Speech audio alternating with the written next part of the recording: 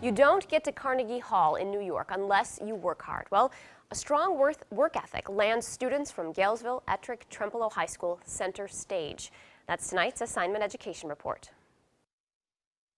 1, 2, 3, 4.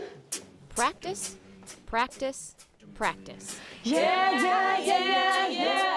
That's what this elite group of 15 sophomores, juniors, and seniors do mornings and afternoons. Monday, Wednesday, Friday, so 3 days a week, from 7 in the morning till 8 o'clock. I love you. These early morning practices happen before the first school bell rings and after the last. We spend a lot of time together going over choreography, music. This is the bass note. And take note, all of this hard work is done on the students' own time and without high school credit. If you want to play on that varsity team, then you better work your butt off, you know? And music's the same way. Each of these students auditioned to be a part of this musical group called Vocal Point.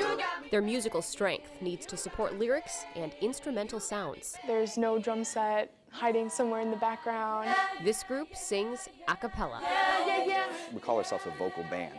So you're trying to just emulate kind of a rock concert or something that you would hear, you know, if someone had a four-piece band in front of you. And it was music to their ears when, for the first time ever, Carnegie Hall announced they were hosting an a cappella concert. It's put on by a group called Total Vocal, and Deke Sharon, who is the producer of the Sing-Off.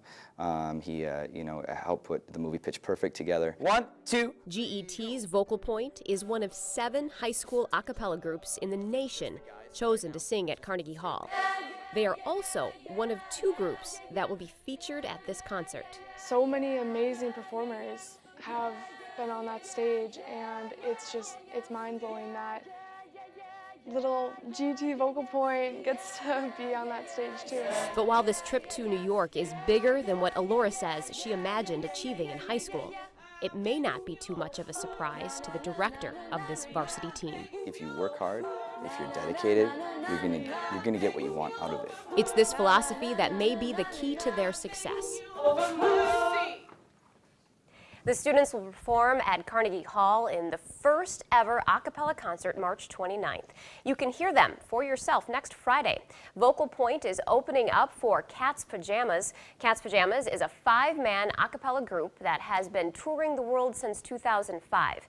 The concert is at GET High School. They are amazing. They sound really great. It was a lot of fun. Good luck to them.